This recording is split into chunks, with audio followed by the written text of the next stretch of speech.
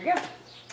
I'm Sherry Israel, and I am here with Teresa Morris. She is the program director at Fieldstone Farm Therapeutic Riding Center, and she's also the past president of NARA.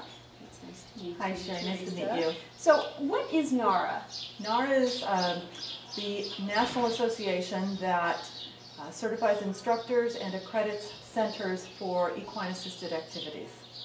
Okay, so what I'm trying to cover today is para-dressage, but we can talk about all kinds of para-equestrian activities, and that usually starts at the therapeutic riding level. So right. Could you explain to me a little bit about therapeutic riding? Sure, well that's easy because you're a rider yourself, and if you're a rider yourself, you get it.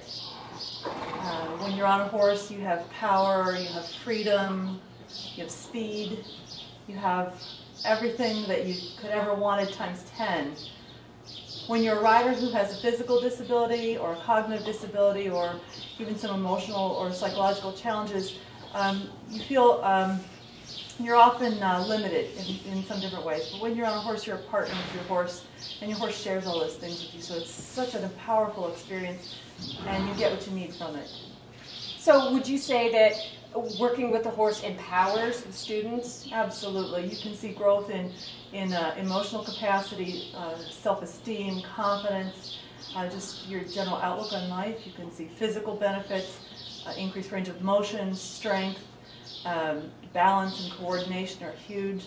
You can see even cognitive benefits. When you become more aware of your surroundings, in which you're highly motivated to do when you're riding a horse, you can have the capacity to learn more too when you're more aware of your surroundings.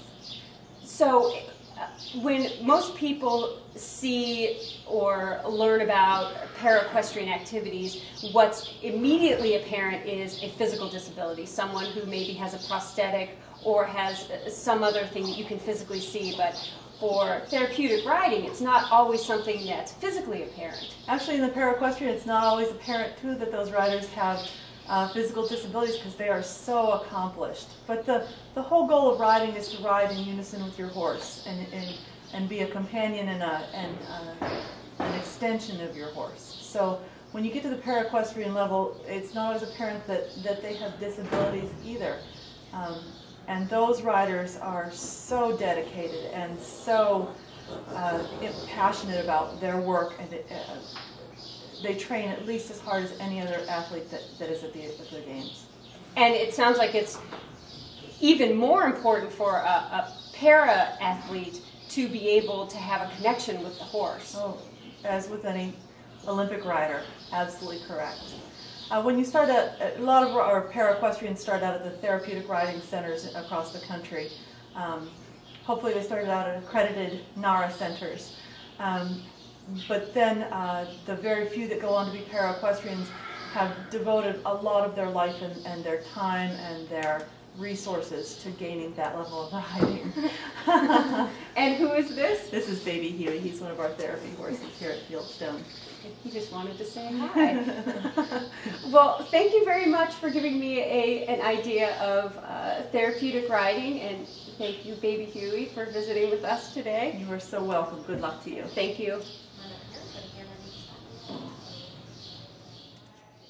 Although none of the students at Fieldstone Farm currently rides in horse shows competitively, Fieldstone does put on a fun show every year that they were preparing for when I was there. So I was able to watch some of the students as they practiced their horse show maneuvers, going through cones and practicing their equitation for the upcoming show.